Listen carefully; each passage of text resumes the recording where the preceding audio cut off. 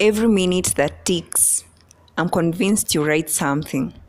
Be it in your mind, a rough note on your diary, a draft in your notebook, or a sticky note in your computer.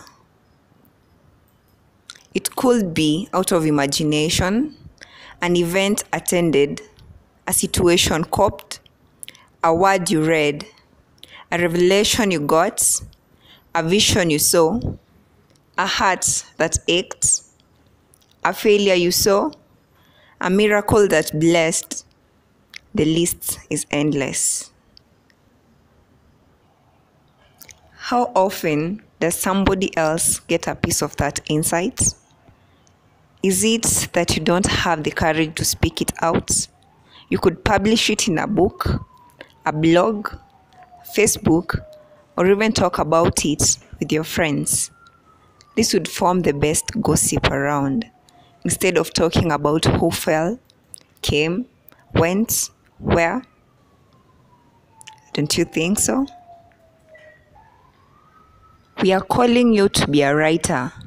We don't have to find you on bookshelves, but you could find you in social media, helping to impact the world through thoughts. Writing is the only tool that speaks for you when you are long gone. Biblical scriptures. We are calling you to be writers. We don't have to find you on bookshelves, but you could find you in social media, helping to impact the world through thoughts.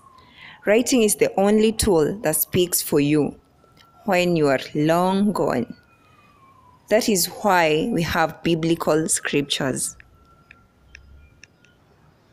To reach here, there is a cost. Can you guess it?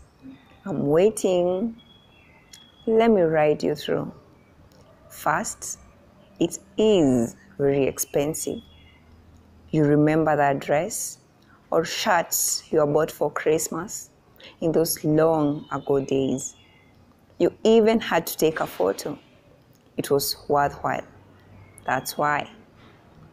No wonder it was bought once a year. To be a good writer of even one statement quote, you must be a good reader. Which sites do you visit on the internet?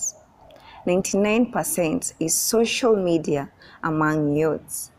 No wonder the posts you update are something like, I'm so sleepy. I hate seminars. I'm so bored. I can't sleep. Tell me what I'm thinking. Brethren, we can be instruments of change as we spread the voice of God. Writing isn't for the chosen few. We can all burst into flames and impact the world with words. Thank you.